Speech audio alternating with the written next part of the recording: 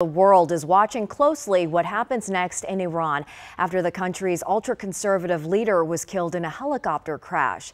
This is new video from earlier this morning in Iran. You can see huge crowds there gathered for the funeral procession surrounding the truck that carried Iranian President Ebrahim Raisi's remains.